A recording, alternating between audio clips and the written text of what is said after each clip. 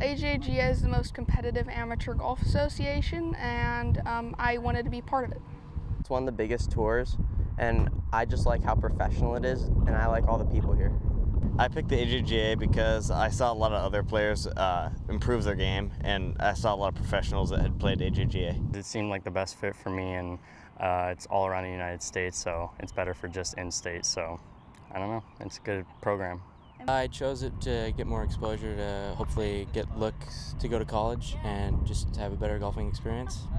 There's so many opportunities, and y'all have great staff, and y'all choose great tournaments and places and courses, so definitely great.